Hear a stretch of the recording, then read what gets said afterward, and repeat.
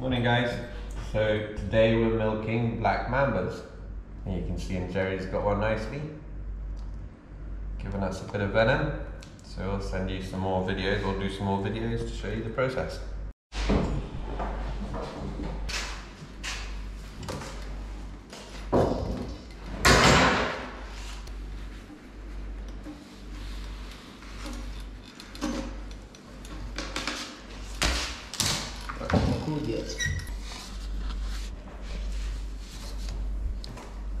That's why it's called a black mamba.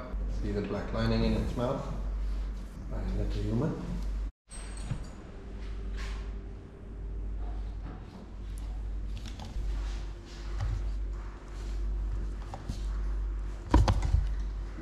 Quick.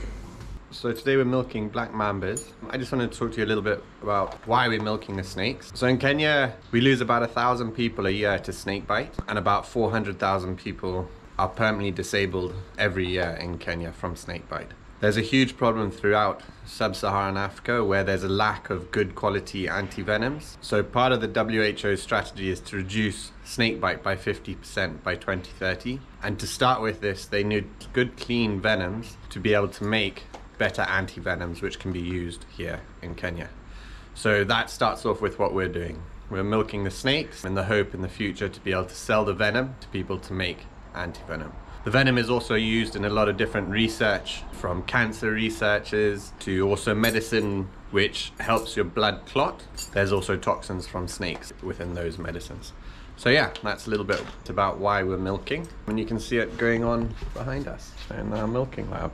You've seen us also doing a few different ways of milking. So one we call a forced milking, holding it behind the head. And the second one is a self-bite, so getting the snake to bite by itself. This will be able to help us understand how much venom the snakes give on average if it's bitten you once, twice, or 3 times. So that again will help in the treatment of snakebite.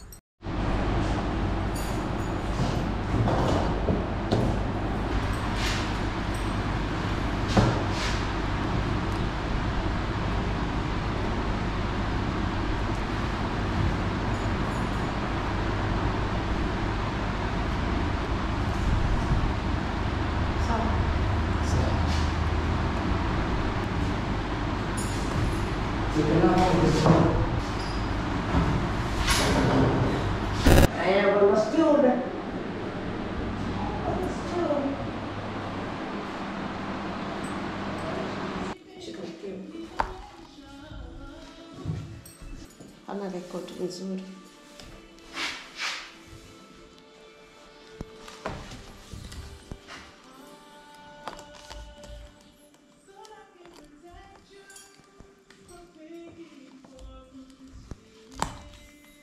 Twende chini.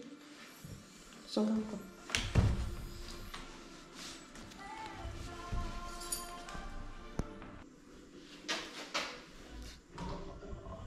Go. That's why they get their name, the black lining inside their mouth. Some of them have it more distinct than others, but they all have a little bit of black in there. You can see the 2 fangs right at the top. So that's a threat display. You can see the small hood as well, and that's what they'll show off to give a warning. You can also see that sort of hollow pipe in the middle there, and that's what it uses for breathing. So when it's got a full chick in its mouth, that can actually come out the side of its mouth so it can carry on breathing.